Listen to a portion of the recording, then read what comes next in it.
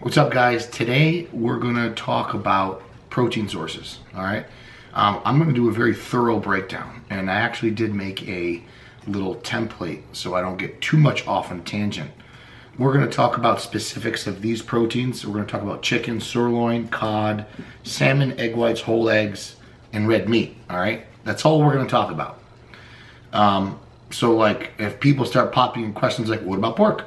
What about tilapia? What about shrimp?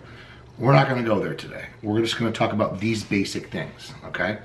Now, what we're going to cover is what these foods are best used for, what they're high in, the potential problems with them, and what you can do to combat that, okay? So one thing I am going to touch on is something that many people don't understand or terminology of is what is called an insulin index. People are very familiar with glycemic index, but insulin index is basically represents how much a particular food will elevate the concentration of insulin in the blood. Yes, carbohydrates do that the most, but proteins actually do as well, okay? Specifically, some proteins more than others.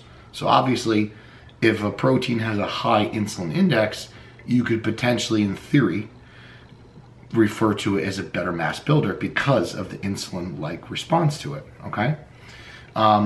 So basically, the insulin index elevates the concentration of insulin in the blood during a 2-hour period after being ingested. Okay, so to give you a reference, all right, oil or butter has like a rating of 1 to 3%. Okay, very low, not 2 to 3%.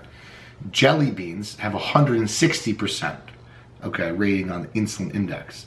Kind of gives you a range before I start talking about all of them, all right? First thing we're gonna talk about is chicken, all right? Chicken's probably the most universal used protein source in probably all of bodybuilding, powerlifting, and strongman, all right? It's lean, it's relatively inexpensive. Insulin index of a 24, so it's fairly on the lower side. This is the chicken that I use, Bella Evans Air Chilled Chicken. I'm not a huge advocate of organic chicken because it doesn't really change a whole lot of the breakdown of the meat, considering it's low in fat. So it's not like you're going to get a higher distribution of omega-3s in chicken. I'm into air chilled, so it doesn't really soak in that bath. It's much tender, has 0% retained water, and it digests much better, okay? Obviously, you don't have to use that. I'm just telling you what I use.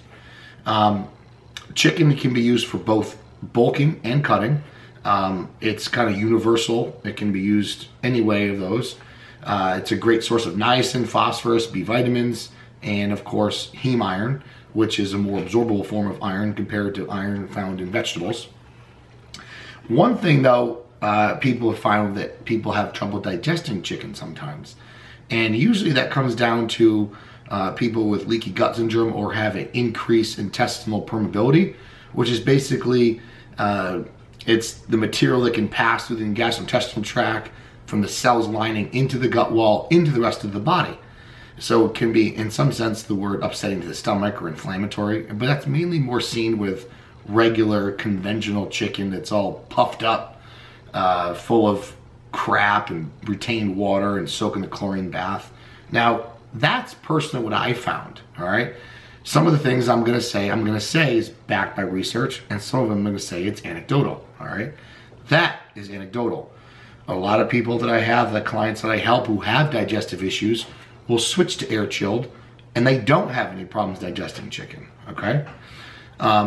So that's something that you can take with a grain of salt. That's not necessarily fact, okay? I have to say that because interpretation of what information is being provided can easily be bent and skewed, okay? But chicken's a staple in mine and most people's diets, and it's a good source of protein. Can't really criticize it. It's definitely probably overall the best neutral source of protein, I would call it, if I was gonna put a term to it. Now beef, bison, sirloin. Insulin index of beef, bison is around 50%.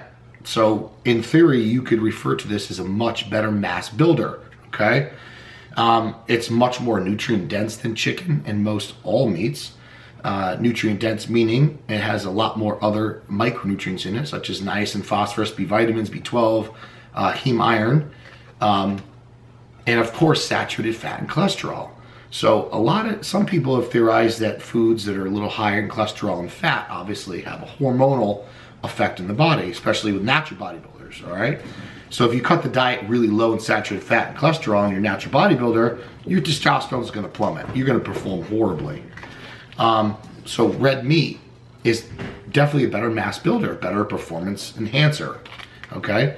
That's probably in theory. There's no studies to sit there and provide that with all people eating one or the other, but it's something that's kind of generally known anecdotally through strength sports, powerlifting, and strongman, etc.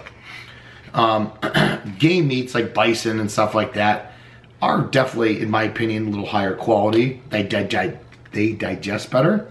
A lot of the cheaper, crappy red meats, who knows what happens in their whole processing and breakdown, sometimes don't digest well. Some people find that ground beef digests better than sirloin. Now it brings us to the next question is grass-fed versus non-grass-fed. Nutrient-wise, it doesn't really change all that much. Is it better, more humane? Of course, but that's a whole nother area we're not gonna get into. The other aspect is people will talk about cancer causing issues with red meat, and observational studies provide a correlation. They do not provide evidence of causation, okay? So if you look at the general population, which are not strength athletes and who are not healthy individuals in general, the people eating the most red meat are who? Also the people who are not exercising, who are overweight, who are eating grilled meats, who are going to steakhouses, eating 20-ounce porterhouses, eating charred meats, bratwurst, drinking beer, possibly smoking cigarettes, not eating fruits and vegetables, probably having a lower fiber intake. So of course in that population, you're gonna see a higher incidence of colon cancer. So does red meat by itself cause cancer? No, you can't provide evidence of that because there isn't any. Now, on the spectrum of how you cook it, there is evidence of that. Red meat, because of the fat content and under high heat, causes heterocyclamines. It burns, chars the meat, and those are known carcinogens to the human body, specifically, intestinal tract. And of course, if you follow a low fiber diet and you have more contact with meats on a daily basis that are charred, you're gonna have more contact of those carcinogens to the intestinal tract, thus increasing risk of cancer. So obviously having a higher fiber diet or balanced diet, watching how you cook these meats, maybe cooking them in a pan to a low medium heat, don't grill them, can greatly reduce your risk of colon cancer. So red meat itself doesn't cause cancer. Populations studied who eat a large amounts of red meat have a higher incidence of cancer. Doesn't mean this causes cancer, especially when you look at the population who is not into the strength realm of eating balanced diets and more red meat. They're not taking care of themselves either, okay? So understand that, guys. Understand the risk and what's involved. It's, red meat, I think I've reviewed this already, I'll say it again, high in B12, high in iron, zinc. It's really a powerhouse. And I tell people, and just like Stan Efferding would say, when you're trying to be the best that you can be in a sport, you're not trying to be exactly healthy. You're trying to be the best you can be. So eating red meat multiple times a day is a common practice amongst a lot of athletes in strength sports, stuff like that. Now, the saturated fat and cholesterol, people are like, well, red meat's gonna increase my cholesterol, all right? Serum cholesterol is not impacted as much by dietary cholesterol as I thought. A small percent of the population is. High saturated fat diet with high sugar and carbohydrates provides the recipe for increased LDL serum cholesterol. So that's something to keep in mind so you understand it. So you're not taking bits and pieces of what the news says, because they always mess up everything because they're trying to sell headlines. And it also has a very high satiety rating, meaning the ability to keep you full for longer. And that's obviously due to the fat content. Sorry guys, I have a cold. Gotta deal with it. Moving on. Cod. Cod has a very low insulin index. Cod's probably the best at burning fat because it's small impact on raising insulin. So insulin becomes very low in the body in low carbohydrate diet with eating cod. It's extremely low in fat. It's very easily digestible, has a very low satiety rating, so you're gonna get hungry really quick, probably because of low fat content. And it's easily to, the collagen that holds the proteins together break down really quickly. It's a great source of B vitamins, phosphorus, selenium. Cod's low in mercury compared to other fish. So it's a very good source if you're gonna be eating fish on a regular basis. I always prefer the cod loins, not the fillet. Much less fishy than the fillet in my opinion. Downfall to cod is it might contain worms. Yes, worms, parasites. So it's important that you cook to internal temperature to 145 at least. Or usually what's described as it's white and it flakes apart and it's all the way through. You don't see any sort of off opaque color inside. Oh yeah, red meat might contain E. coli in the processing plant. E. coli dies at 155. If you want to be really safe, cook it to 160 internal temperature. You won't have a problem. With all these recalls that occur, if people were checking the internal temperature of their meat, they would have never gotten sick. Chicken, 165. Moving on. All right, Atlantic salmon. We're not going to touch too much on wild salmon versus farm-raised salmon, okay? There's a lot of theories on that, and the new regulations in Norway, farm-raised salmon is pretty stringent. So the amount of PCBs and things and contaminants it contain is very low. Some say that even wild salmon has higher amount of mercury and PCBs than farm-raised. It all depends where it is farm-raised. The new regulations are pretty strict. Farm-raised does contain a little more higher fat content than wild. It also has a little bit less omega-3s than wild, but it still does taste like American, have omega-3s. I also find that farm-raised tastes better, obviously, because of the higher fat content. Insulin index of salmon is 29, so it's pretty good. It can be used for cutting or not. It's high in potassium, B vitamins, selenium, and a particular antioxidant, which I'm going to total butcher when I talk about this, is astaxanthin. It's an orange pigment, kind of like closer to carotene. It's an antioxidant. It's very good for you. I love salmon. Salmon can be eaten on a daily basis, in my opinion. It's good stuff, but usually people would recommend 2 or 3 times per week to kind of change it up. Personally, I alternate every other day with bison and salmon for my last meal. I like to have a variety of food in the diet, and I know a lot of you are like, who do I have time for that? But you know what, guys? Convenience comes with the cost. If you want to be optimal with your nutrient intake, you got to cycle your food, have more of a variety. Doesn't have to be something where you like alternate every other day like me, but change it up sometimes. All right? Whole eggs. Probably one of the best things ever. Whole eggs. I use pasture-raised eggs, which I'll get into in a second, versus conventional. Conventional eggs are just complete garbage, in my opinion. Insulin index of 21. Whole eggs are like a powerhouse of micronutrients, all right? Very micronutrient dense. High in selenium, vitamin D, B6, B12, minerals such as zinc, iron, copper. Contains lutein and zeaxanthin. Great for eye health. Great source of choline. Yes, it's very high in cholesterol. But like I said before, dietary cholesterol does not impact serum cholesterol like they once thought. Again, high saturated fat intake along with high carbohydrate intake and obviously in a caloric surplus is what creates that environment for LDL increase. Obviously there's a genetic component, so there's going to be people who fall between the cracks. Whole eggs are awesome, all right? So don't try to ditch the whole egg all the time. Always have 1 or 2 whole eggs, not just all straight egg whites, which we're going to get into. Egg whites, honestly, are probably, in my opinion, probably one of the crappiest protein. Not crappiest, because all of these are high quality proteins, but egg whites are basically nutrientless. They're fat-free, cholesterol-free. They have a higher insulin index of 55. They don't keep you very full very long. They will immediately because of the sulfur containing in them. Sulfur can cause digestive issues and gas, specifically in egg whites because you're eating them in such large quantities. And that can be an issue for some.